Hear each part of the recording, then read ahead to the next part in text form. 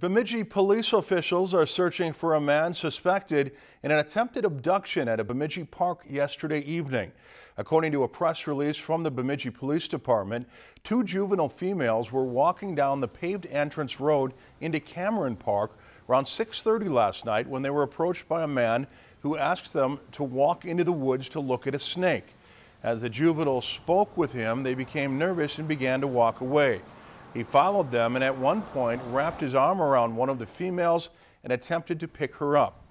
Both juveniles started to scream, which caused the man to let go and run away from the area to the northwest. The male was described as having a light complexion with curly, dirty blonde hair. He's believed to be in his late teens to early 20s and is between 5'7" to 5'10" tall. The suspect has a slim build. He has acne on his face and forehead with brown eyes and very pink lips.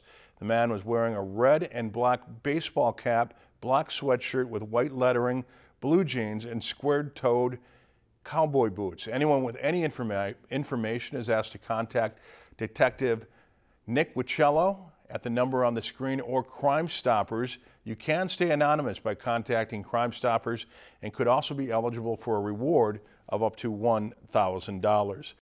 Lakeland News is member-supported content. Please consider supporting Lakeland News today.